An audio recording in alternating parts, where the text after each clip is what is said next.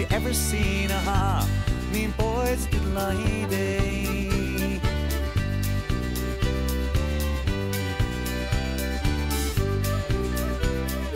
Lukey's boat's got a fine for cutty, me boys.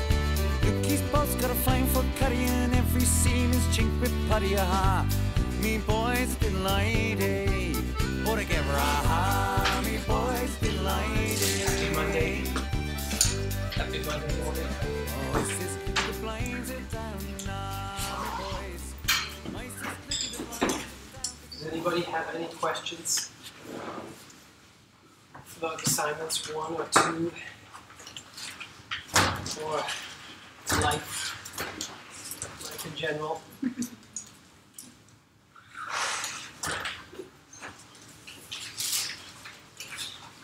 I know what some of you are thinking. It's a little bit dangerous, isn't it, when the teacher knows what some of you are thinking. Some of you are thinking, what's going on with assignment 1, Bob? Have you finished grading assignment 1? Right? I started grading assignment 1 about 20, 30. So the first 20 look fine to me. Yeah, they look as they do normally. Nothing unusual that I saw so far. The average, I think, so far is around a 10, something like that. Yeah, it's the average, usual average. It looks, I think if I were to guess, I would say something like the upper 60s, maybe 70, maybe upper 60s. Does anybody need a copy of the last lecture? Was anybody not here? Because there are some leftover copies. Wow, okay, good. Anybody need a copy of assignment 2? Would anybody like me to read assignment 2 for them? I wasn't able to read it last time. As a bedtime story. Okay, try not to talk all at once, yeah? It's a little bit overwhelming. So we started after I was coughing for 15 minutes last time. We started to talk about marching cubes. And this is a way we can construct surfaces out of volume data. Right, so it's a very special subset of the volume. It's a user-specified subset of a surface. And we went through the basic steps. First, we talked about the terminology. What is an isosurface, an isovalue? Then we went through the volume visualization pipeline to see how it fit in there. And then we talked about the marching squares algorithm. And then we extended marching squares to volumes. Right, and then we started the marching cubes algorithm, and this is how far we got. We talked about all these steps, and then we stopped here, compute gradients. Here's a Monday morning quiz question. Is marching cubes an object order or image order algorithm? Anybody remember those terms? Yeah. Anybody want to guess? You have a 50-50 chance of guessing the correct answer. Anybody want to guess? Is it an image order or object order algorithm?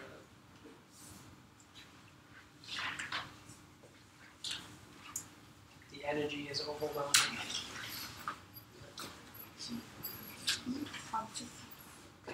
correct. Say your name again. Rushita. Rushita. Rushita. Yeah. Thank you, Rushita. It is object order. Very good, especially for a Monday morning. Probably the test is going to be at a 9 a.m. Monday morning. So it's object order. Anybody know why it's object order? This is a test question. Well, I haven't written the test yet, but that could easily be a test question. So object order algorithms traverse object space, or they traverse the 3D space. So it's a for loop for each voxel or for each cell do. Remember, that's what an object order algorithm is. And if it was an image order algorithm, it would say for each pixel do something. So here it's for each cell or for each voxel do something, this thing, and repeat. That's a for loop, right?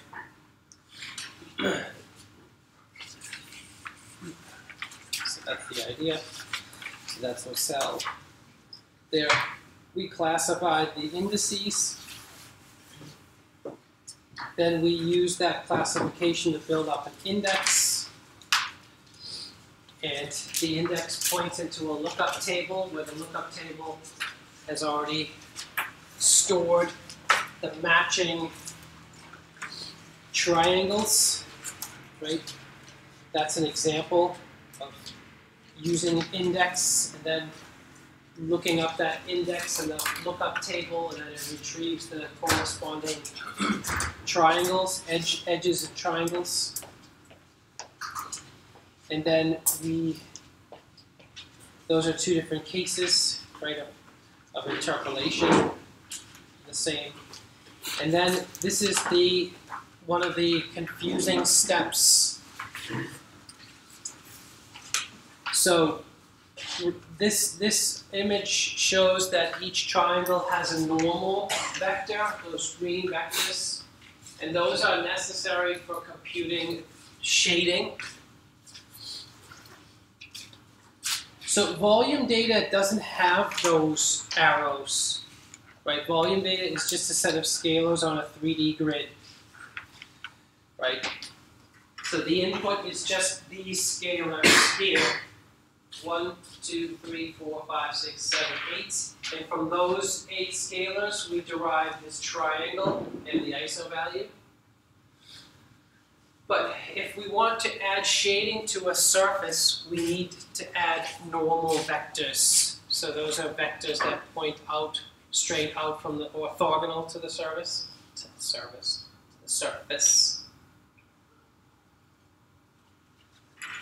So this is a step to do that, to compute normal vectors.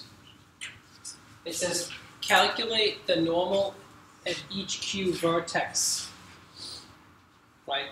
That's what these things are, using central differences. So a vector has 3 components, an X, Y, and Z component.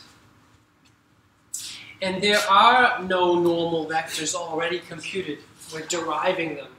We're artificially deriving them from the volume data. So for example, to compute the X component of the normal vector at this vertex, we take the X value, the scalar value here along X, and the scalar value here, and we subtract the 2 from each other. That's called central differences, and that's what this first line is saying. Vx plus 1 yz, Vx minus 1 yz. So there's Vx plus 1, and then minus Vx minus 1 xz. Vx minus 1 yz is not shown in the slide. It's the neighbor right here. It's the left neighbor. So we're taking this value and we're subtracting them. So we're subtracting this one from this one, and we're deriving the X component of the normal vector at that cell vertex. That's only one component though, the x component. To get a three-dimensional vector, we need three components. So we do the same for y and z in the y and z directions. So y is we can say is along this direction. So to get the y component, we subtract this value and this value, right? And we get the y component of the normal vector. And for the z value, we subtract this one from this one. And we get, so those are three artificial numbers. They're three gradients. Those are also called gradients. Now that gives us a normal vector at each cell vertex here. So that gives us, if we perform that gradient computation 3 times at every vertex. So here, there, you know, and all of them. And then you can see these are the normal vectors that we've added into the data, or we've derived. And then to shade the triangles, we have to linearly interpolate the normal vectors from the cell vertices to the triangle vertices. So that's 3 more linear interpolations. One for x, one for y, and one for z, the z components.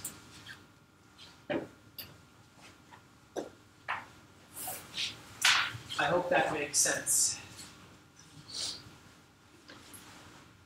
And when you do that 3 times, one for each triangle vertex. So one here, one there, one there, and one there. And then you have the 3 normal vectors for the triangle that you need to add shading. So that's step 6. That's one of the most difficult steps to understand, I would say. It's a good way to start the day. Does anybody have any questions about that step? Good.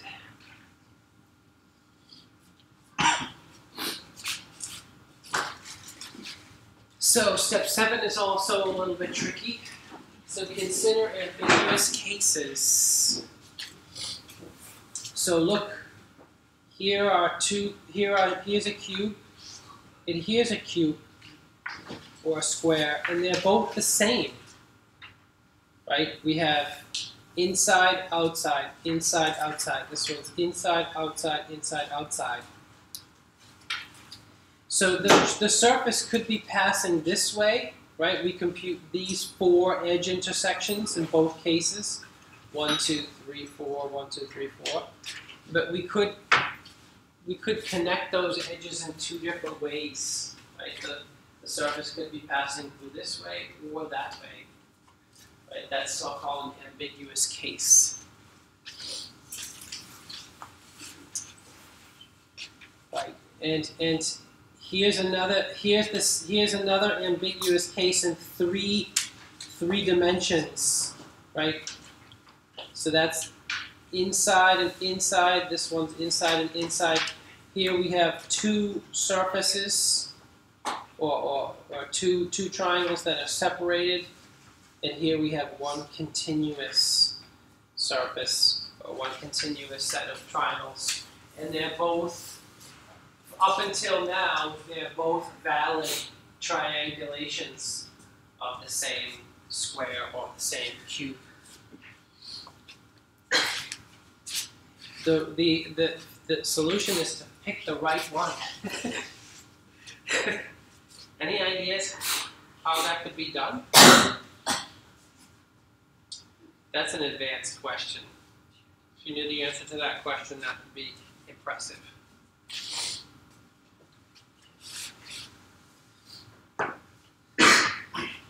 So there's another, that's what happens. That if you choose the wrong case, you end up with holes in the surface.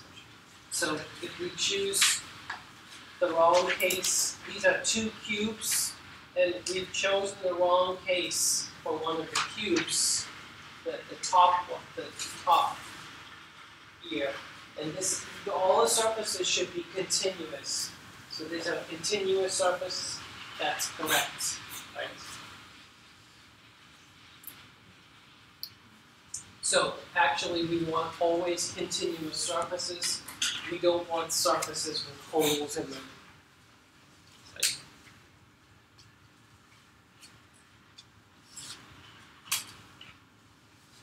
So here's one solution. Well, one solution.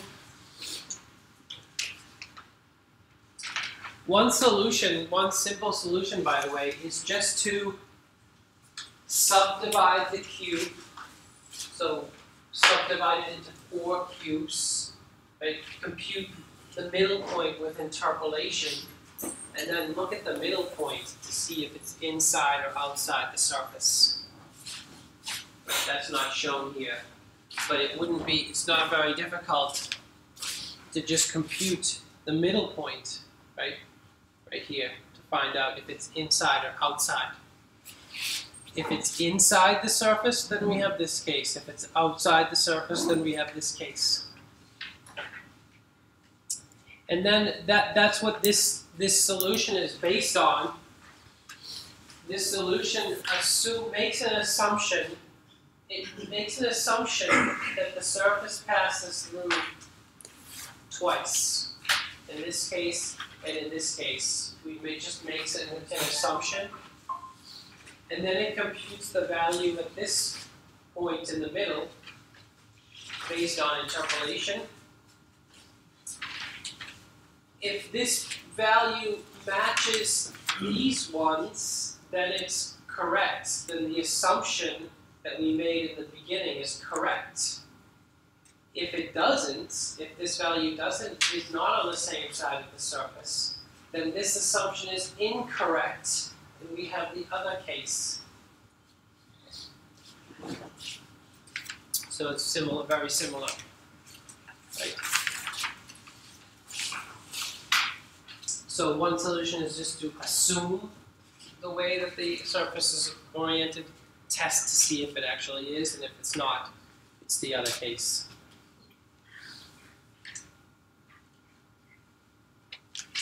And that's the last step, is consider ambiguous cases. So this is just a little summary. We have 256 cases altogether, but the number of unique configurations of the cube is only 15. And these are the ones 3, 6, 7, 10, 12, 13 that are ambiguous, which is kind of a lot, actually. So we have to do a lot of this testing for ambiguous cases. And the maximum number of triangles we can generate for any given cube is 5, anywhere from 0 to 5.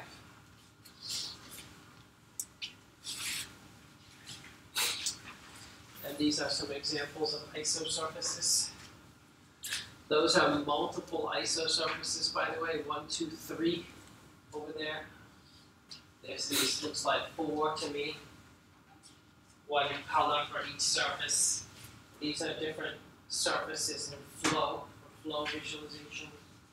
And those are 2 surfaces in a flow, fluid flow.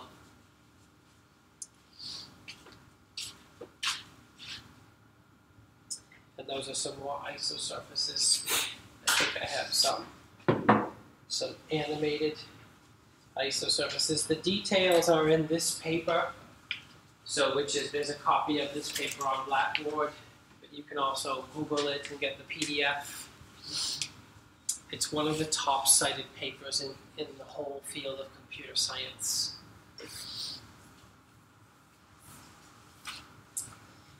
I read that paper, and I recommend you do too. If you're thinking, oh, that one of the steps is difficult to understand, and so on. Let's see if we can get some of these examples.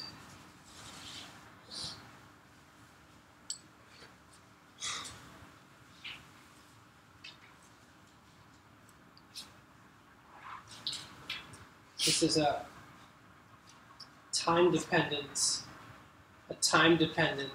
isosurface, right? So it's changing over time, right? And it shows the hole in the ozone layer as it's expanding and shrinking, contracting and expanding.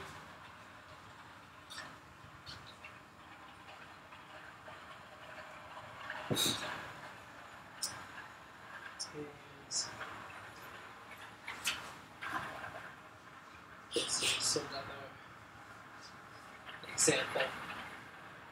That's our Halloween example, even though Halloween passed. That's nice and surface.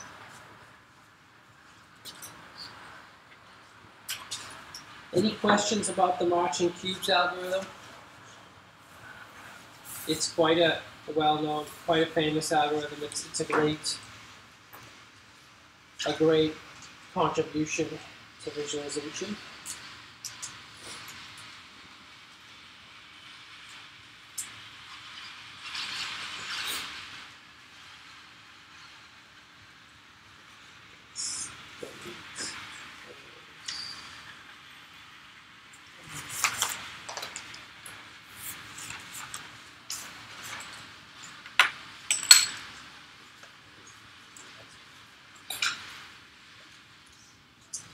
Did everybody sign the attendance register last around?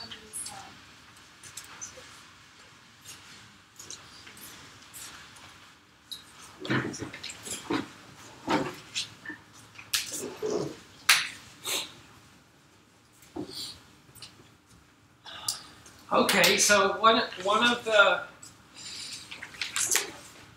let's say, limitations of the marching cubes algorithm is that it makes a binary decision. So that means every data sample is either on the inside, the outside, or directly on the surface. And those surfaces, those are mathematical surfaces, so they have zero width. But that's an approximation of reality. Well, it's always an approximation of reality. But there are no such thing as zero width surfaces in reality, in the physical, natural world. Right? So all of our surfaces have some width, or they occupy some volume. Right? Our skin is not infinitely thin. Well, for some people.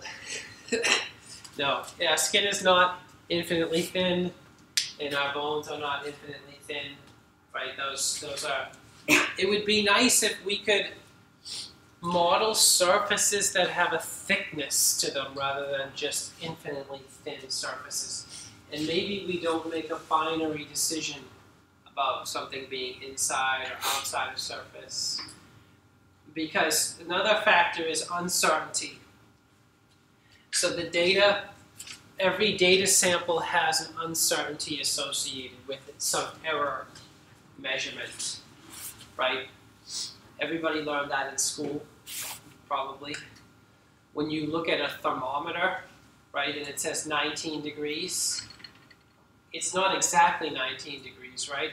There's some error associated with the thermometer, right? It's plus or minus a half a degree, right? Because all those measuring instruments have some uncertainty associated with them, and that's true about all measuring instruments, right?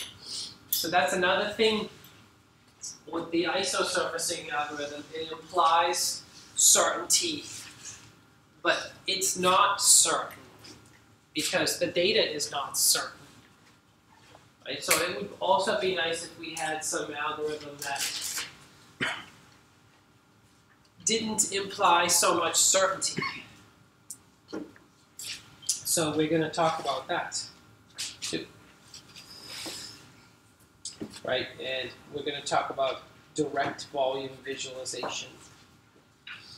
Right, and that's what this is all about. And that's the motivation behind direct volume visualization is to accommodate for surfaces that are not infinitely thin and data that's not infinitely certain. So this is called direct volume visualization. Oh, good observation. Yes, somebody's awake. These are the notes. I'll start over here. Just the attendance register. Attendance register, everybody? Anyone else?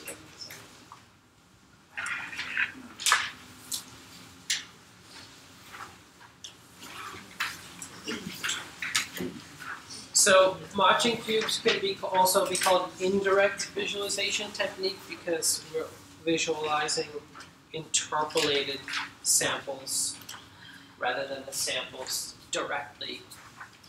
So this is something where we're looking at the samples directly. There's no intermediate representation like slices and surfaces. Real 3D means there's a depth to the surfaces. They're not infinitely thin like in marching cubes. Right? In computer graphics, they're infinitely thin in all of your computer games. And the way we can carry out direct volume visualization, there are many different ways we can do that, and we're going to talk about different ways to do that. It's not all of them, but just some of them. And this is something that's really, for a lot of you, is something really new. I think for a lot of you, marching cubes was quite new, and this is also continues to be something very new, something you've probably never seen before or heard of before. So that makes it that much more exciting.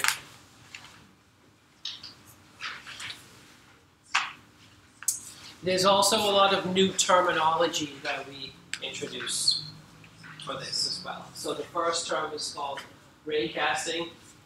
Some people did take computer graphics. Did anybody ever take computer graphics and then where the lecturer talked about ray casting? Okay, that was here, right, Andy? Yeah? Nice. So this, for you, this is going to be a little bit familiar. But you may have heard the term ray tracing too, not ray casting. Anyways, so ray casting, what is ray casting? The value of each pixel in the image is determined by sending a ray through the pixel into the scene. Right, so this is where us looking at the screen and then computing the pixel values by sampling the volume along a ray that's passing through the volume, right? And what does that mean? It means computing a red, green, blue, and alpha value for every pixel, because those are the values of every pixel. So if I zoom in with my magnifying glass on this screen or on any screen, I can see the individual red, green, and blue values of the pixels. Has anybody ever done that? You can actually see the individual red, green, and blue values. Maybe we should have that as a homework assignment. Like, get a magnifying glass and look at that. Huh? 20%. 20%. 20%.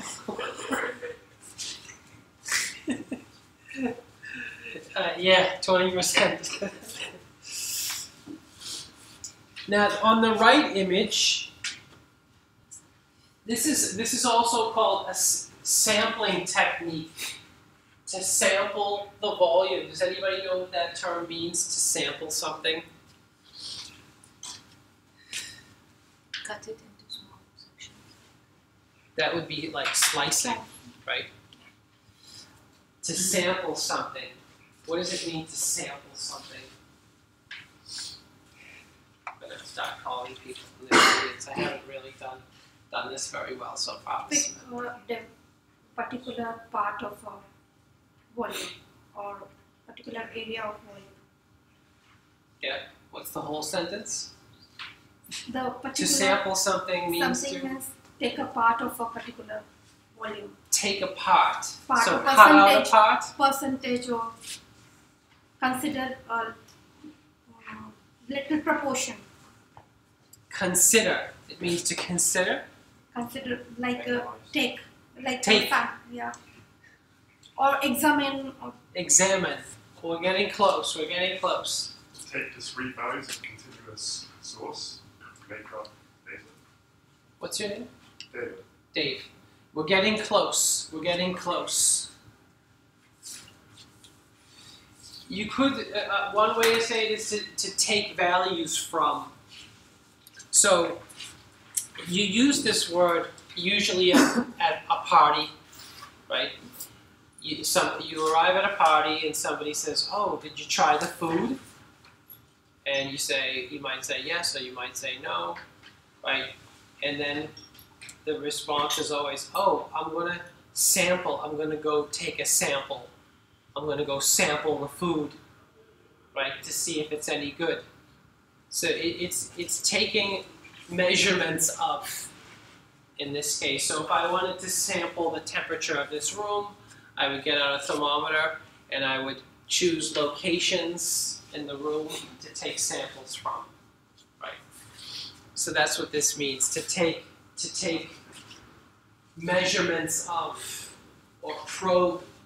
Probe could be another word. So look at this example. There's a ray, here's a pixel image, the image plane, and it's being cast into the volume, and it's sampling the volume along this edge or this straight line. So what happens? It hits the edge of the volume, right, and it starts sampling the volume. The first thing it encounters is the value of air, right, in this case. It samples, it gets air, and then we move into the volume by some unit of distance, and we get the density of air again, right? And that's what this is showing, the density of air, right, which is low. And then suddenly we hit an object, for example, the skin, and the density value that we get, that we sample at that location, increases. And then we step into the volume by another unit, and then we might dip it down again if we hit soft tissue, and then we move into the volume some more, and we hit a high density value corresponding to bone, and we can plot those densities or intensities on a graph.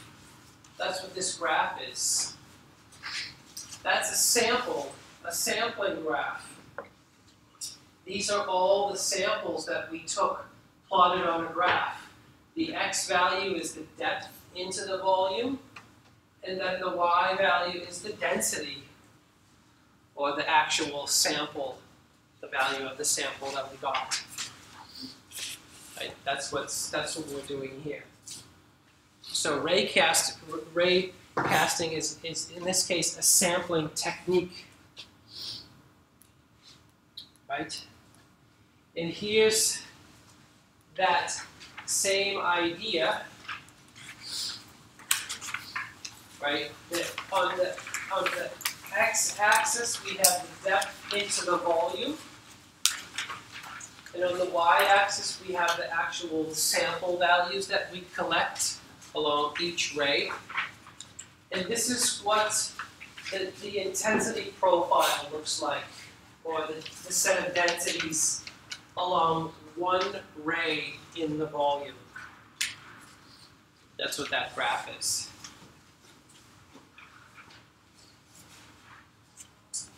Now, these are all rays that cast into the volume. The way that we sample the volume can change. We can make arbitrary choices about which samples we project back to the image plane, right? So it's just like going to the buffet in a party. You do the same thing. When you sample the food, you're trying to find your favorite food. And that's going to be different for everybody. So which food, that plate of food you bring back, is going to be different for everybody. Right? So these ray functions are like different plates of food. You're sampling the food in different ways. So one's called maximum intensity projection, one's called compositing, one's called X-ray, one's called first hit. So maximum intensity projection returns the maximum value that it finds along the ray. So that's shown up here. It samples the volume, it finds the most intense or the highest value, and it returns that value. That's like maximum, for me that would be like maximum spice for the food. Although I like spicy food, so I would try to find the maximum intensity curry function. So I would have the plate with the spiciest food. Another way to sample the volume would be with this compositing, which just means a little bit of everything, right? Some people will go to the buffet and just take some of everything. That's what compositing is. It just, every time it finds a sample, it just adds it to its current value, and it adds them up. It adds up all the values. The X-ray is taking an average value, so it adds up all the sample values it encounters and then takes the average. That's like going to the buffet, picking up a little bit of everything and then stirring it up and mixing it together into one flavor. And then first hit is just saying, return the first sample value of interest, the first non-zero sample value, whatever you hit first. So in the buffet example, it would be the nearest piece of food that you encounter at the buffet. Those are 4 different ray tracing, ray casting sampling functions, right, or ray functions.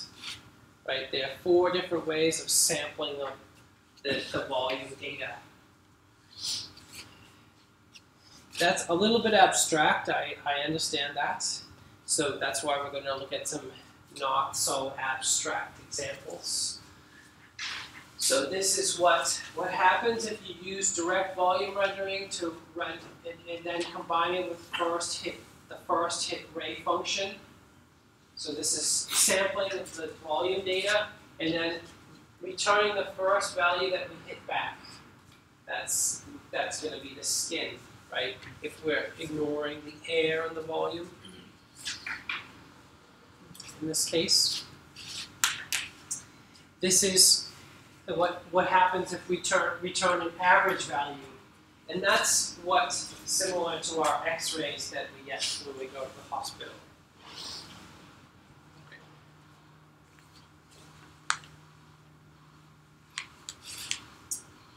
This is what it looks like when we return the maximum value, right, in a volume data. And we're going to see more examples of that, by the way. These are not the only examples. But in this case, it looks like a set of blood vessels. And this is something like accumulation, where we just we add up each value that we encounter, and we look at the sum of values. This is it, which is not much different from the average value. It's a little bit different, but not a lot different. Right, and these are some more examples. Right, those are those examples. So the point is, you can you can create different kinds of images depending on which sampling function you use or which ray function you use to sample the volume data. Right? You have to decide, you have to make some sort of a decision. Given a set of volume data, what subset of it do I want to see? Because you can't see everything at the same time. If you try to see everything at the same time, you would just see a block. Right? You just see the sides of a block. So it's a question about what you want to see.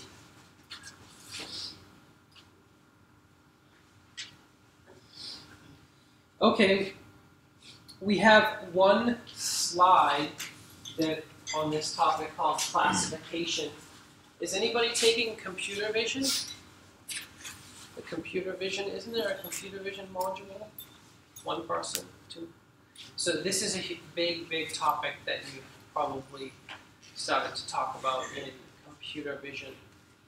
So we're just going to have the one slide, but this is a whole separate module. Actually, this one slide. Or could be, yeah. So this means assigning each data value to some meaningful object. Instead of it just being a number, it gets assigned to an object. So you can imagine a range of densities being identified as skin, and a range of densities being identified as hair, and soft tissue and bones. So ordering the objects, bones, skin, muscles, and then assigning those values or those ranges to different things that we know, right? And this can be done manually, like the person does it. It can also be done semi-automatically. The goal, the ultimate goal, is to be able to do this fully automatically.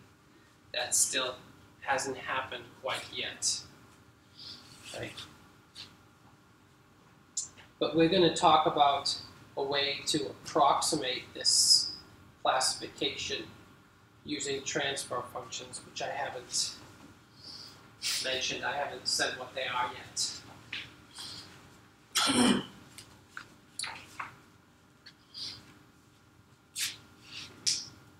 So what is a transfer function?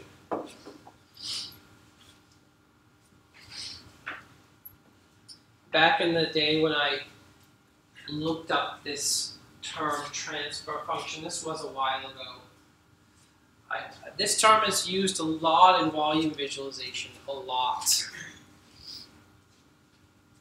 But I couldn't find any definition. I looked in all my books and Wikipedia and everything, and I couldn't find a definition. That was a while ago, though. So I made a definition. That's what this definition is. Transfer function is an operation that maps scale values in 3D to color, opacity, and material values. So you could call it also a sampling operation. If you can now today open some textbooks like the one referenced at the end of this lecture and find definitions of transfer functions, other definitions. But they'll be very, very similar.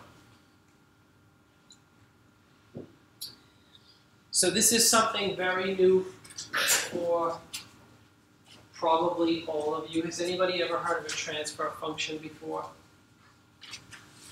This is going to be something very new for you.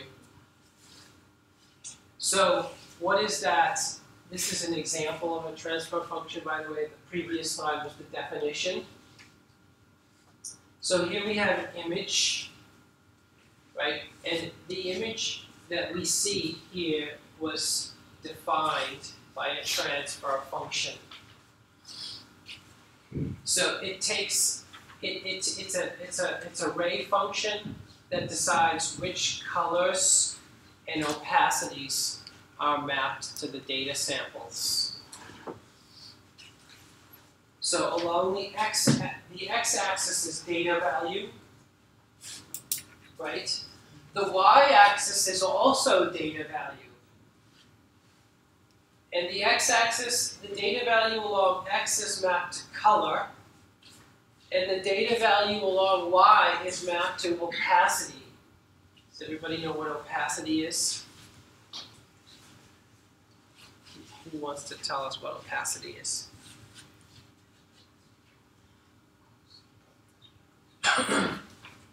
Visibility. Visibility, like more prominent. If it is looking more distinct, it's a good. Yeah, visibility is one way of saying that. Transparency is another way. Transparency. So opacity is the opposite of transparency, right? So that means data, this is data value being mapped to opacity. Down here is fully transparent and visible, and up here is fully visible or opaque. So that means low data values are invisible or fully transparent, and high data values are fully opaque. Here, low data values are black, but they're invisible anyways, so it doesn't really matter. And high data values are red. So we have data that's being mapped to color and opacity, and that's a transfer function essentially. And here's what it looks like. Here we have air, right? It's invisible. We can't see the air here. It's usually not what we're interested in visualizing. Not always, but usually. And then, as we move up, we want the skin to look yellow and semi-transparent. So that's what we see. It's yellow and semi-transparent. So we can see through it. And as we move up, we get to the bones. And the bones, we want them to be red, and we want them to be more opaque. Right? So the bones are red and more opaque than the skin. And then there's one more thing there. Does anybody see anything else? Blue. Blue. The blue. What's the blue? Jaw. Teeth. The teeth. That's right. It's not shown on the color scale. There really should be blue here. So the blue, that's also like Halloween. So the blue are the teeth are the most dense, right? So the data values are going to be the highest. And they also happen to be the most opaque. So the teeth show up. So that's an example of a transfer function. It's also called a one-dimensional transfer function because data is mapped to the x-axis, the data value, and the y-axis. A little bit confusing, actually. Usually, what you have seen before, by the way, the only part that's really new is the y-axis. You have seen this in assignment 1, where you just take a data value and you map it to a color. You've seen that already. That's something that's not new. It's just this part that's new, where you're mapping data value to opacity. That's the new part. Right, and it's given a fancy name, transfer function.